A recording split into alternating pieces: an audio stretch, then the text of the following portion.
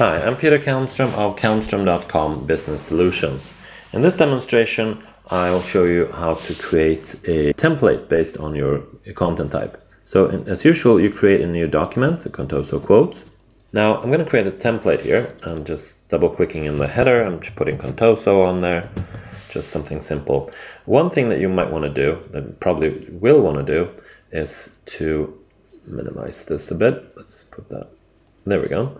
You don't need all that much space. You want to put these values into the document also, because these metadata are really good. They get inserted into my view, and that's cool, but they don't get printed. So if you want them to be printed, then you want to add them here into your document, the actual text of your document. Now I'm going to create a 2-column 4-row table. And there I'm going to insert, I'm just going to type in the text here, title, the quote date. These are just labels, of course.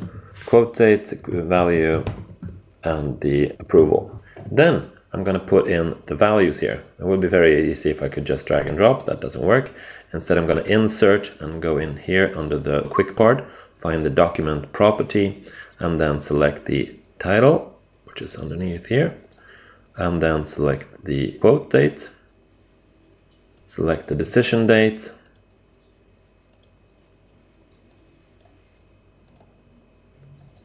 value, and so on. I'm just moving these really quickly.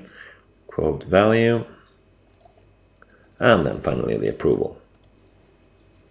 There we go. Now I've created my template, and in the next demo I'll connect that template to my content type. Thank you for watching this demo.